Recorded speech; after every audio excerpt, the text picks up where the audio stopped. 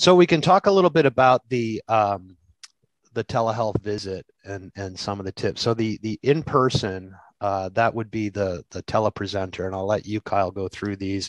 A lot of Sure. this is going to be redundant because both groups have certain things they have to consider. Yeah. So when I look at the in-person provider or the telepresenter, using the example as myself as an ATP, being with the client and maybe a caregiver in the home. I use this analogy a lot in different settings, whether when I'm working directly with a patient or even in a business setting. There's an acronym called AIDET, AIDET, which stands for acknowledge, introduce, duration, explanation, and thank them. So as I'm doing that, understanding that one, I've got to be prepared for the visit. All this stuff we've been talking about so far is setting us up for that telehealth visit. Now, again, proper protocol, I should arrive early, right? Expect for the unexpected, get everything prepared as best as I can, knowing that there may be some things that I have to be a little more maybe nimble when I get actually on site. But again, having that pre-screening, these preparation type activities will help mitigate some of those risks. At the end of the day, we want to really ensure that why we're here, the goals of this visit, and knowing that there is an open out for everybody. If there's not a comfortability factor, if we see something that we just cannot address remotely, we need to be able to set that boundary and set that framework of comfortability as we go through that whole visit. So go ahead, Mark, from the remote perspective.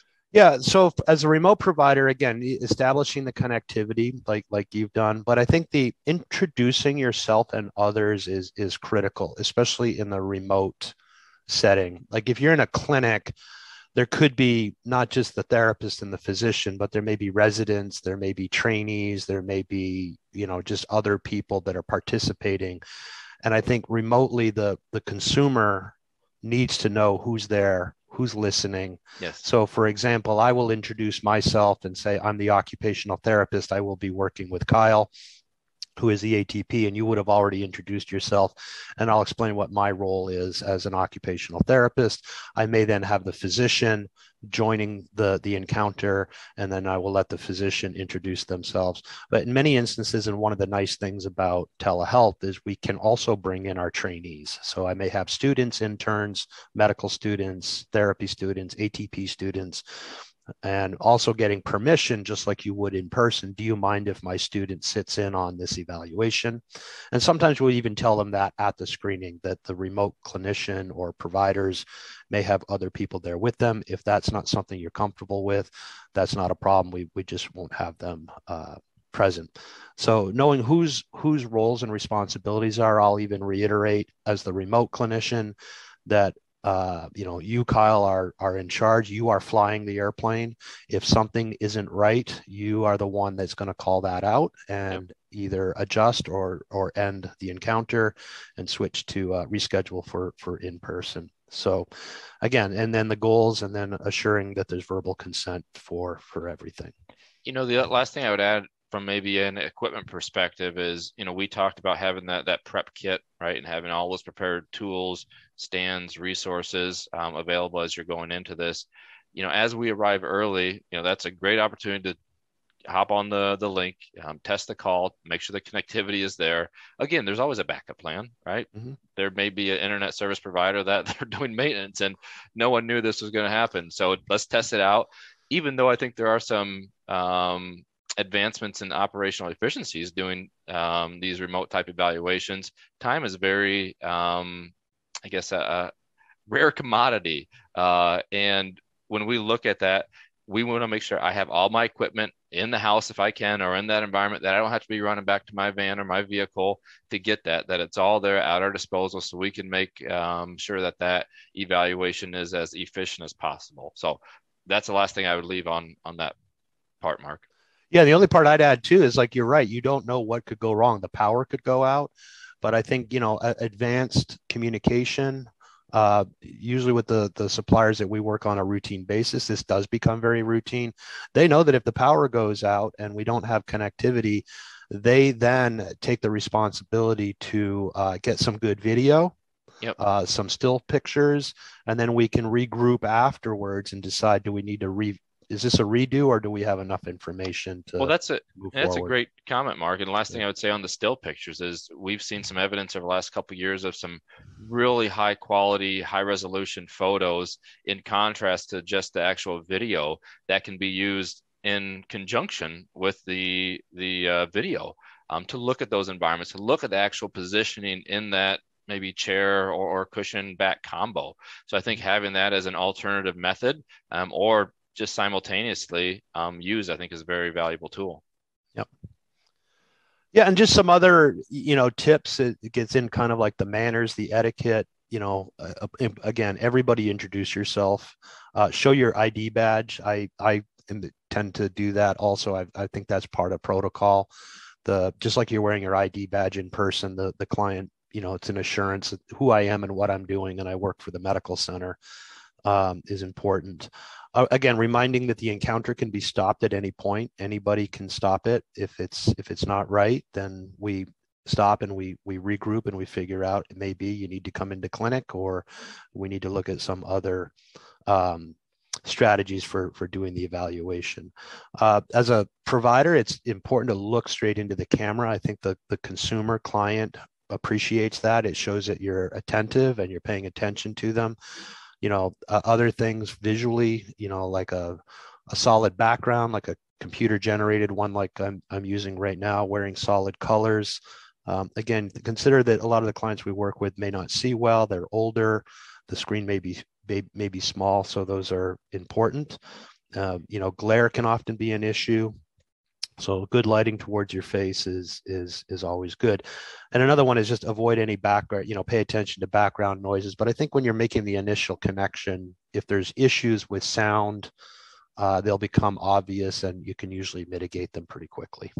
I want to emphasize, Mark, the part you made or the point you made about looking into the camera and how important that is for the perception of that patient and or caregiver in the home, even the ATP supplier. I've so often in this remote world we work in now, working with individuals and different organizations that are they're engaged, but they're looking at a different screen. To me, it doesn't feel like it though.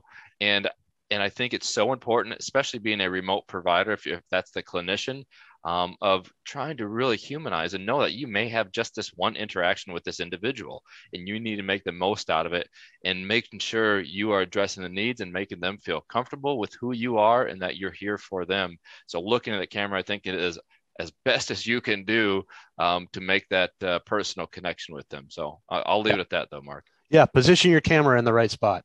So, because we tend to look right at our screen, but the camera Right. may be off to the left or right. So Correct. that's a good one. I think I'm going to handle this one too. But be aware of transmission pauses. Sometimes you may have some blips or whatever in the connectivity.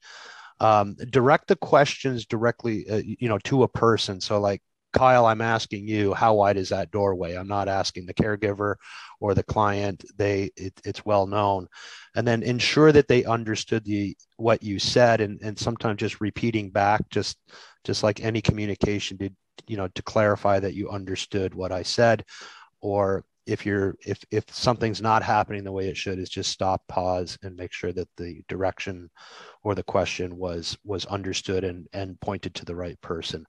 As a teleprovider, avoid side conversations. I know sometimes you have to pause for a moment because someone walked into your office or there's an urgent issue, but mute the phone if needed, or just say, hold on, folks, I'm going to pause for a moment. But just not doing that, again, sends a potential message to the consumer that you're really not engaged, or you're not paying attention, or you're busy doing other things. And I know we're all guilty of multitasking when we're on Zoom calls and other things, but when you're doing telehealth with a consumer, you really have to pay careful attention to that and make sure you're attentive throughout. And then again, backup communication plans, like we mentioned.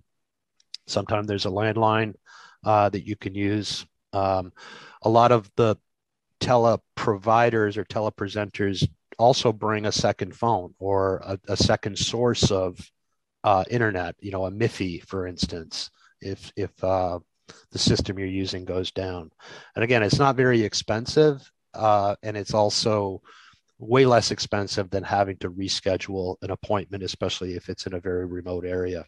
And then the emergency plan, I think that's just good practice for all of us. And oftentimes that is, 911, or again, if it's a rural area, verifying with the consumer if something goes wrong. Do you have 911, or is there another number that needs to be called? Is there a family member or a neighbor nearby we can contact, as well as the emergency services?